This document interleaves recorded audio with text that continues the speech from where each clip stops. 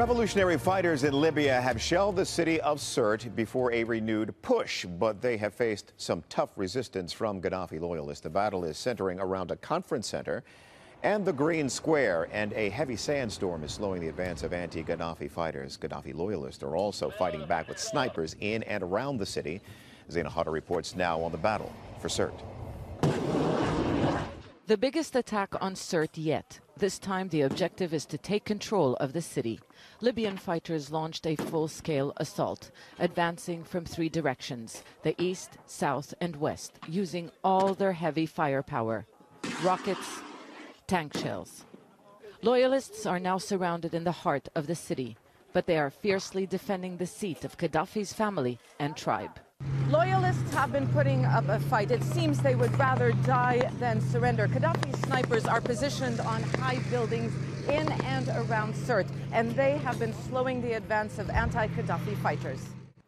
Gaddafi loyalists are believed to be in what is known as Giza, an area where Mauritanians who were given Libyan citizenship live.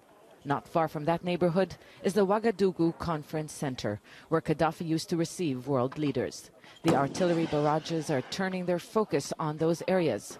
For many of these fighters, Ouagadougou is more than a loyalist stronghold. It is a symbol of Sirte's preferential status under Gaddafi, who made this city Libya's second capital. If we control Sirte, it would mean we liberated Libya. It was Gaddafi's political bastion. We can declare victory after Sirte falls. But fighters have been suffering casualties. This three-week battle has been costly on both sides and civilians. Thousands have left Sirte. But the preferential status that earned Gaddafi loyalty from parts of the population has made some choose to stay. Reports of fighters from other African countries persist. It is mainly those from Mauritania and Chad who are still inside, and they are fighting at us. The city center is a mere 5 kilometers from the front line, but it is proving to be a difficult fight. Breaking off with the past, it is more than a final push for liberation. A city that brought Gaddafi to power. For these fighters, it's a place that will bring an end to his rule. And let's go live now to Zaina Hata in Sirte. And Zaina, let me pick up on the civilian note. For those civilians who have decided to stay in Sirte because of a loyalty to Muammar Gaddafi, or because maybe they just simply can't get out of the city right now, what is life like for them now? Do they dare even leave their homes? Well, most civilians are believed to be in areas close to the coast, approximately 5 kilometers from where we are. This is what most fighters have been telling us. It's very difficult, really, for us to independently confirm what is happening inside. But we do know that thousands have fled over the past 3 weeks. Most of them tell you similar stories, really. There's no food, no running water, no electricity, no fuel, and many of them have been trapped inside, some of them prevented from leaving by Gaddafi loyalists. But I have to tell you that anti-Gaddafi fighters have made progress. We are now in Sabamiye. This is a residential neighborhood which was under the control of Gaddafi's men only yesterday. Now it's fighters, anti-Gaddafi fighters, who are roaming the streets. It is a residential neighborhood, villas. You can see green flags hoisted on top of the villas. When you go inside the homes, you will see Gaddafi's posters.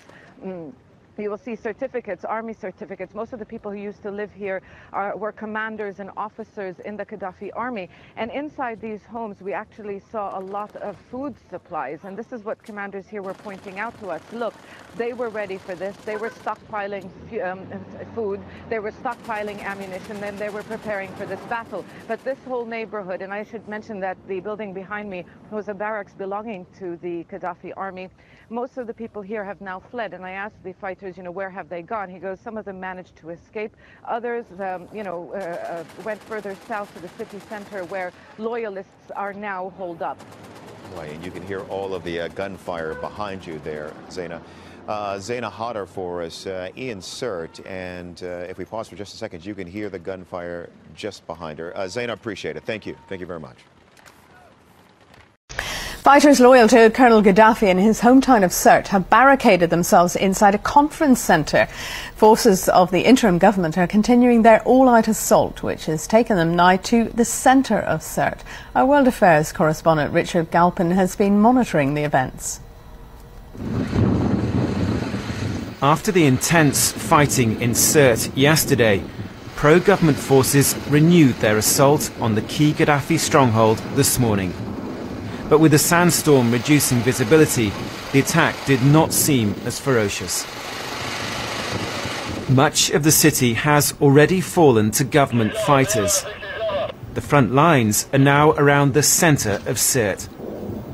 But here, Gaddafi loyalists are still holding out. They're proving difficult to dislodge, despite coming under heavy bombardment. Families are still fleeing the fighting. But these are the lucky ones. Many have not been able to escape. We had no water, no food. We didn't know how to get out. There is no electricity. We have been trapped for 3 weeks because of the fighting. NATO airstrikes have been continuing to try to hasten the fall of Sirte. But many of the government forces on the ground are inexperienced and face an enemy determined to fight to the end. Richard Galpin, BBC News.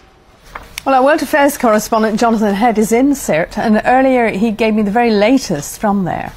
It's been a mixed day. The government side has been really blocked on a number of front lines, very close to the centre, but there are stubborn areas of resistance being held by very well-armed Gaddafi loyalists.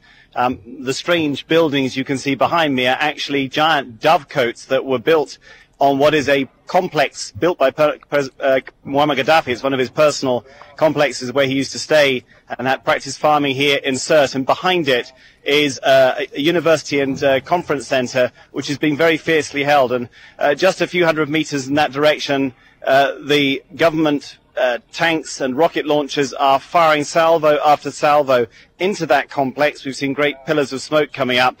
We haven't gone over there because there's a risk of snipers standing up on that side. But they are finding it very hard to advance. They took quite a number of casualties yesterday, and they're reluctant to send their fighters in to deal with these well-defended buildings until they've hit them harder with the artillery that they have. Well, given the defending that's going on, are there questions being raised about who might be in those buildings? Could Colonel Gaddafi be there, or members of his family? Well, that's interesting because whenever something is very, very strongly defended, and Sirte has been, there's always the suspicion there's a senior Gaddafi member.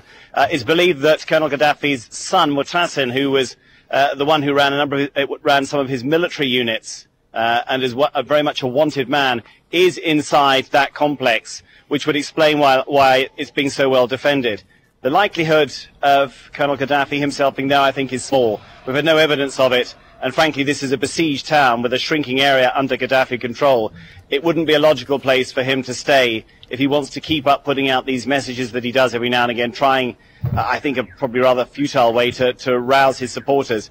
But it's not just his own diehard soldiers back there. There are ordinary people in Sirte who are almost blindly loyal to him, who've been well armed and who passionately believe, and we've talked to civilians today coming out of Sirte, they honestly believe they'll be killed if they leave, that they have to stay and fight to the death, which perhaps explains why this resistance is so stubborn.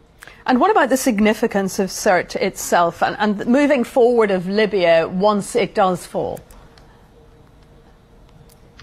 Well, it's interesting. You come to this place, and it's a nondescript little town. A lot of very well-funded building projects have gone on here, personal projects of Colonel Gaddafi's.